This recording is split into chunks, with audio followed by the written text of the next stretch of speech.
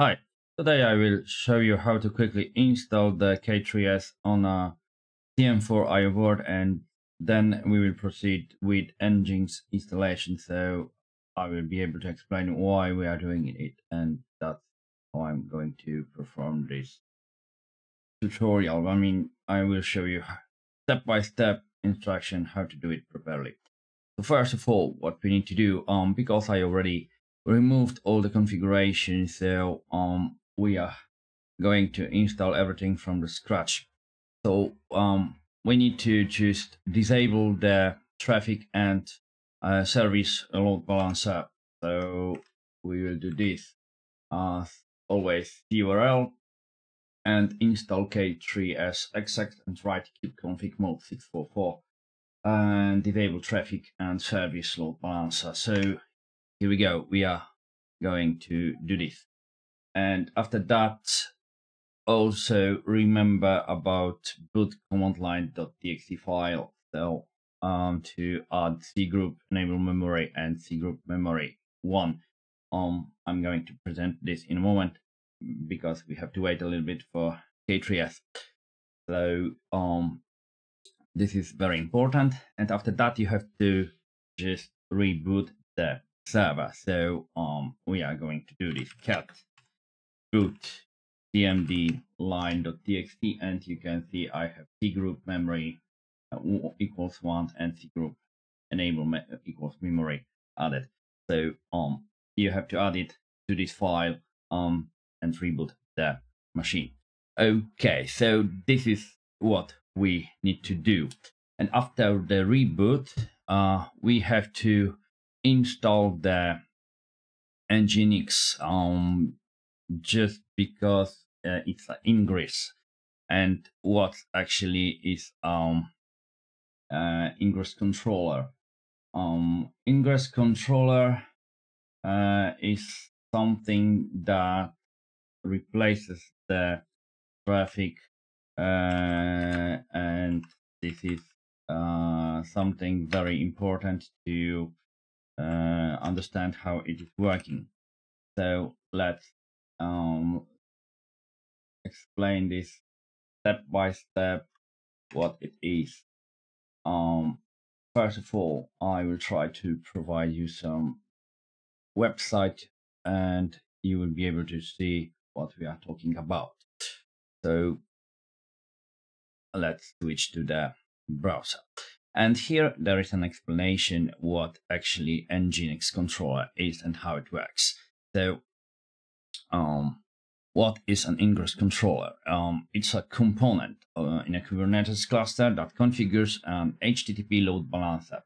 Because we removed the traefik, actually we didn't install it, so we need a load balancer, and the ingress controller, the NGINX controller, configures HTTP load balancer according to ingress resources created by the cluster user. And there is also an explanation how ingress controller at a high level works. So there is information clients A, clients B. So it goes to public endpoint. Then you have the NGINX ingress controller here. And let's say usually Kubernetes is working the way that we have a master server, master node, and some workers like a workers node. And let's imagine the situation that we have two data centers physically. For example, one is in Germany and the second one is in United Kingdom, right? And so we have site A and site B, and we can have workers in the data center in United Kingdom and in Germany. And the load balancer works the way that it takes the traefik and it balances it between those two locations. And usually it is working the way that the load balancer is working the way that we have the identical configuration in each location. So if there is a huge traefik, this is the very basic explanation. So it can direct some traffic to site A and to site B. This is how it is working. So, and on our nodes and our workers, we have pods, port A, port B. So port A are on site A on a node worker in, for example, United Kingdom. This is a site A, and site B is in Germany. So we have port B on a worker node B located in Germany. And this is how everything is working. You can read about this more, how everything is configured and how exactly the NGINX is working, but I'm not going to focus on this thing just because you have the information here, so you can just read it. And there's also an installation guide, and in our case, we have to scroll down to the bare metal section and click it. And here we have a command, so we can just click here on this icon, copy to clipboard, and just go back to our command line and just paste this command into the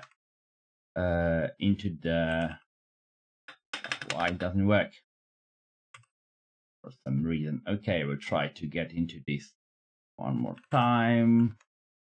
We go and just insert the command, and it should install the NGINX. So if we will now kubectl get nodes, should show the node it's ready, and get pods to show all namespaces, we can see we have ingress NGINX working. But there is a problem, just because the ingress controller currently has no entry point to it, so we have to create a load balancer to expose the ingress ports. So I already created a file that is located in my home directory, so I will show you vim ingress controller, and you have put the content of this file, put all of this into this file to have inside of this. And after that, what you need to do, you need to just apply the load balancer file. So kubectl apply, just like that, -f ingress controller, and it should create. Lovely. Now we need to create a namespace test, and I'm to create then a test application. So kubectl create namespace test,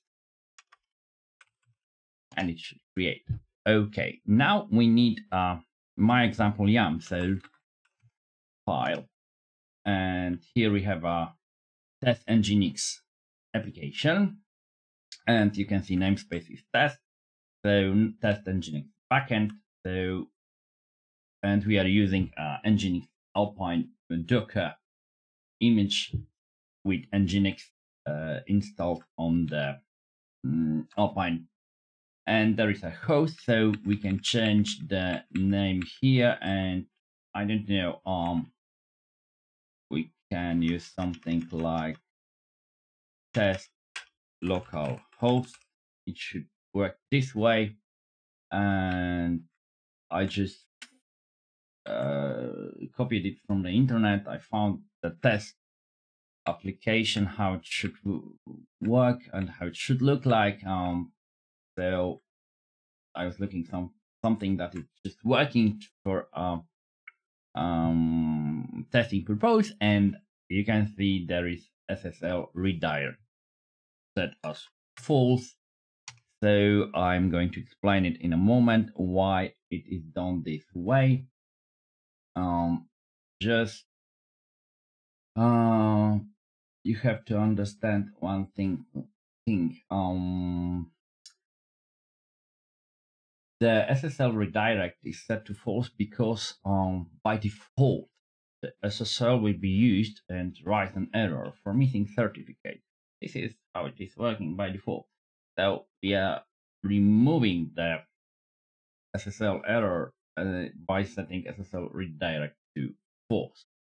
And you have to then just change domain name as I did, and then you need to apply the file. So what we have to do actually, we need to apply this file to Kubernetes. So we are going to do some simple things. kubectl apply, now -f, and now my example, but we need to set also the namespace for the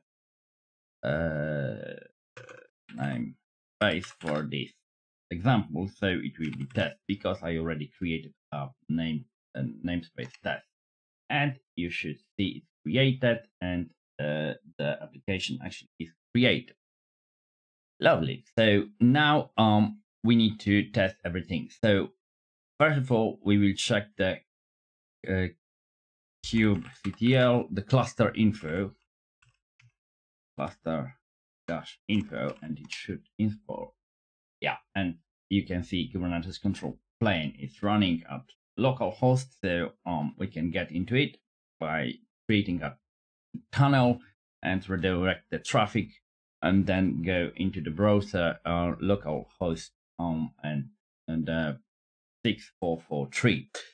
But I will present it later in a separate video. Okay, so now kubectl get nodes, then get pods and in all namespaces, and you can see test is up and running. Lovely. And you can also check the config get context, so kubectl config and get context. We should see the default context is set, and we need to also check all namespaces, so kubectl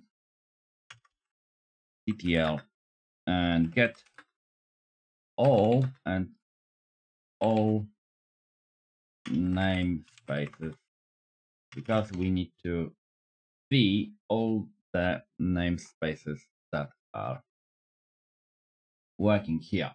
So we have everything here located, and also there is one thing that is worth to mention.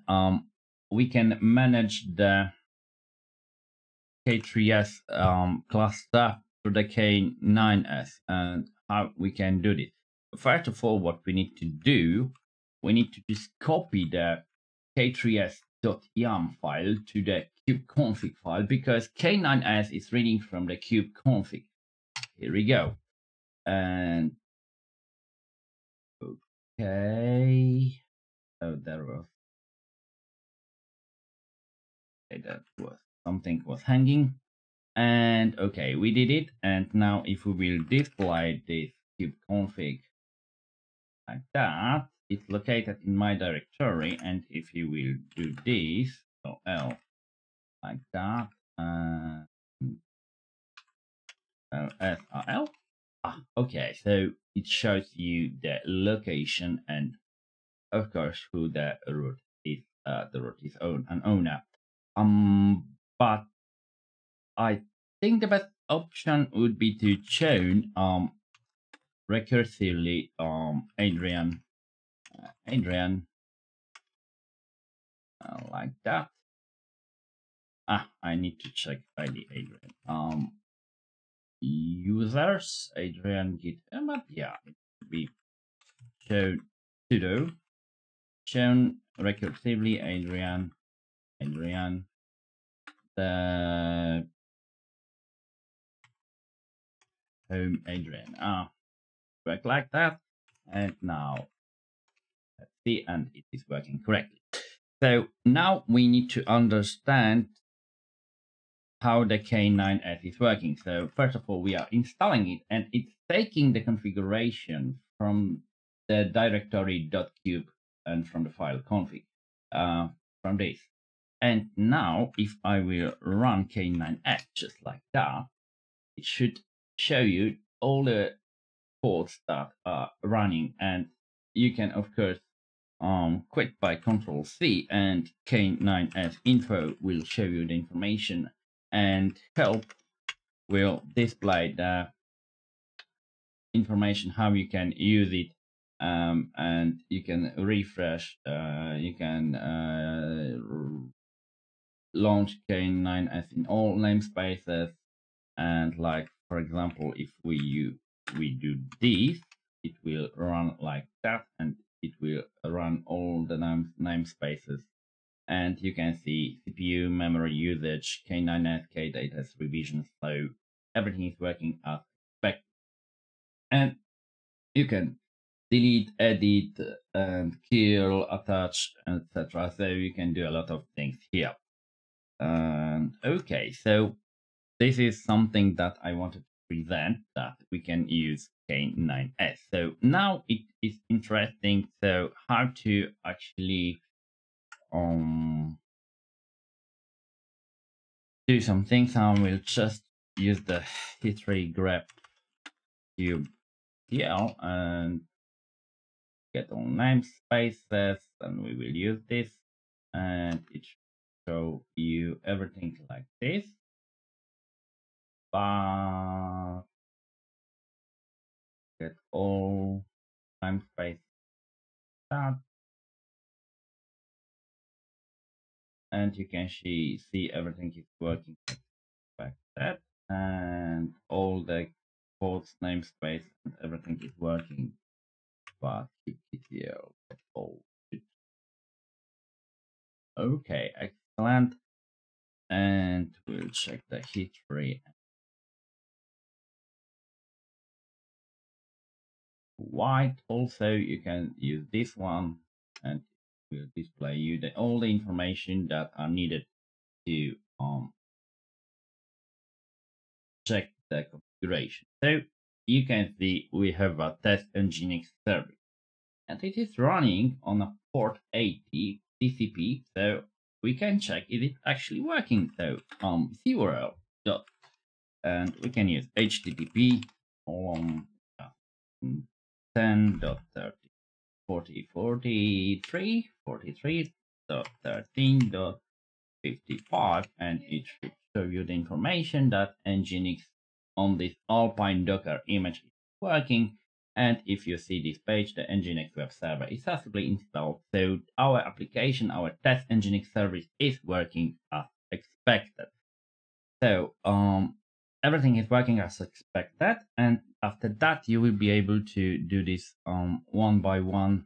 You can remove all the ports that are unnecessary for you, all the namespaces, all the services, and etc, etc. So this is how we can do everything. So I hope you enjoyed this video. Thank you very much and have a nice day. Take care. Bye bye.